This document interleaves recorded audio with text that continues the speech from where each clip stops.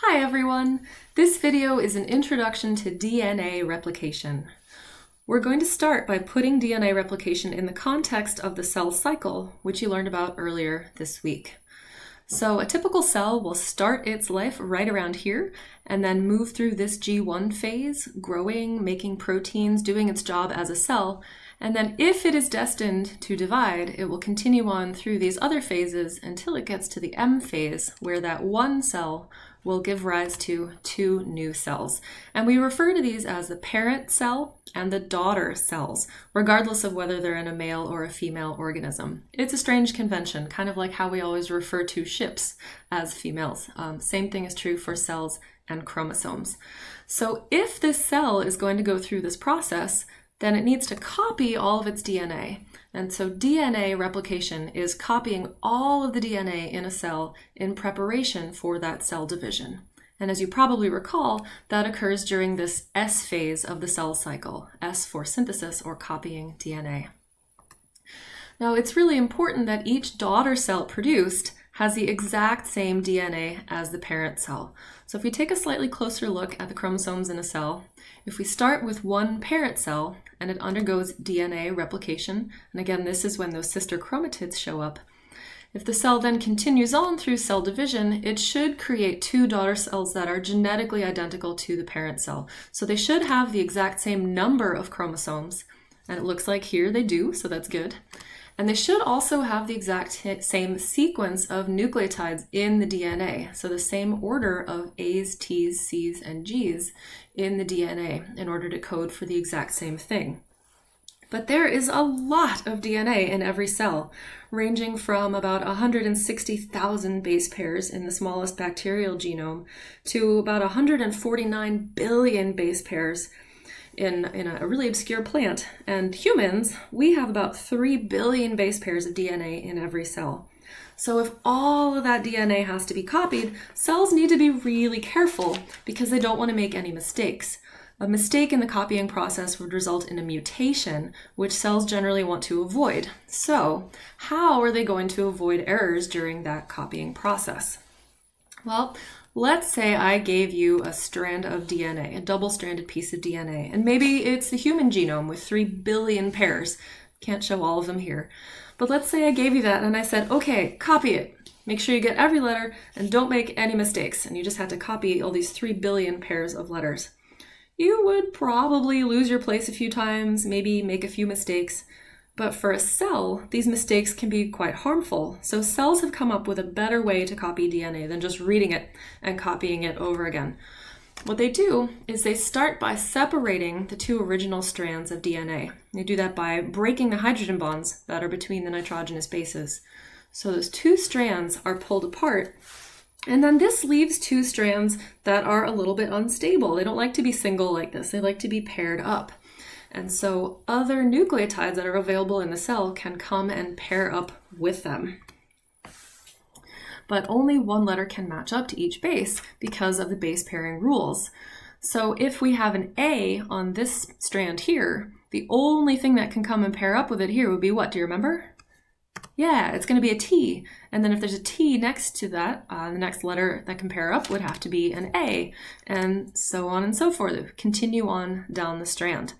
So for each letter, there's only one thing that can pair up with it. If there's a G here, only C can come and pair up with it here. And the same thing happens on the second strand.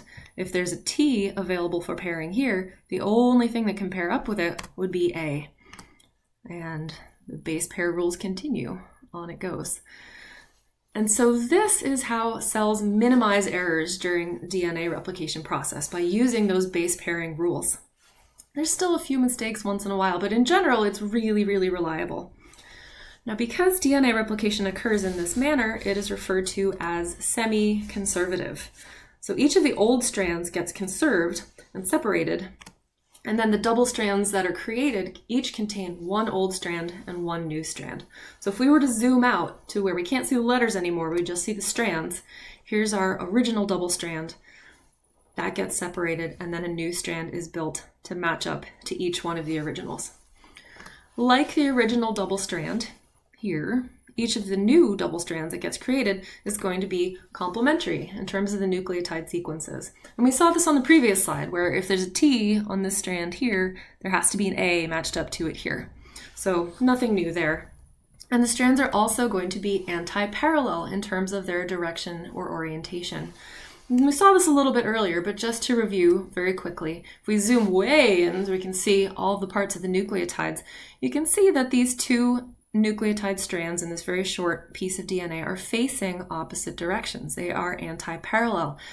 And again, we use numbers to describe the directionality, and the numbers refer to the carbons within each ribose. So if we start with this ribose up here and number those carbons, we always start with the carbon that's closest to the nitrogenous base. So this would be carbon number 1, 2, 3, 4, 5. And since it's carbon number 5 that's sort of exposed here, this would be the 5' end of the strand. If we go down to the other end of the strand and number those carbons, it's carbon number 3 that's kind of sticking out. So this would be the 3' end. And then looking at the strand that's paired up with it, once again, we start up here and number those carbons, always starting near the nitrogenous base. It's going to be 1, 2, 3, 4, 5. So carbon number 3 is sticking out here, so this would be the 3' end. And down here, once again, we number the carbons. Carbon number 5 is sticking out, so this would be the 5' end. So you can see these two strands are going in opposite directions. So if we zoom out again and look back at these strands here, if this is the 5' end of this strand, the other end has to be the 3' end, and the strand that's paired up with it is anti-parallel.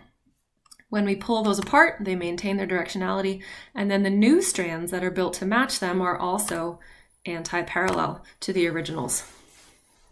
So wow, that seems pretty complicated. Who or what is making all of this happen inside the cell?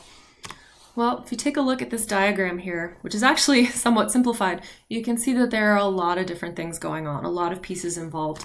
So it requires several molecules working together. And the most important one is known as DNA polymerase. You can see here in orange, there's one up here and down here, these sort of gummy bear looking things here. Now, based on its name, you should be able to guess what kind of molecule it is. It ends in ACE, so it is, yes, an enzyme. And it is the enzyme that actually builds the new DNA strands. So it's a very important molecule in your cells, but it has a weird limitation in that it can only work in one direction. It can only work in the 5' to 3' direction of the strand that it is building. So what it means is it can only add bases or nucleotides to the 3' end of the strand that it is building. So in this diagram, if this is our original double-stranded piece of DNA, in order for replication to occur, those two strands have to be separated. And then the DNA polymerases are building new strands to match up, but you can see this one on the top is moving to the left, and this one on the bottom is moving to the right because these strands are anti-parallel to each other. So that's kind of a tricky idea. Let's take a closer look at that one. If we zoom way in to where we can see the nucleotides again, we have this little double-stranded piece of DNA here. If we want to replicate this, the first thing we need to do is pull apart those two strands. So we're interrupting the hydrogen bonds here and pulling apart those two strands. So if we are looking at the directionality for building, if the original strand here goes 5' to 3' in this direction, but we know the strand that gets built to match it has to be anti-parallel, then it's going to go 5' to 3' in this direction. So we'd start building down here. First nucleotide would go there. Again, it has to be complementary, so T would match up with A. And this is going to be the 5' end because that's carbon number 5. And then it'll keep building in this direction towards the 3' end. So building in the 5' to 3' direction of the strand that's being created. And the same thing would happen over here, except in the opposite direction because this strand is flipped over. So on this one, the new strand would start building up here at the 5' end because that's carbon number 5, and then we continue in this direction towards the 3' end of the strand that's actually being built. Okay, I know that's a little confusing. If you want to stop the video and take a closer look at it, make sure you get it in your head. And we are going to go over this a little bit more in class. So if we put all of this together, In order for DNA replication to occur, that original double-stranded piece of DNA has to be separated, and then new strands are built using the base pairing rules, so they are complementary to the original strands. So C pairs up with G, T pairs up with A, so on and so forth. And you can see these are going in opposite directions because those strands have to be anti-parallel, and DNA polymerase can only work in that one direction.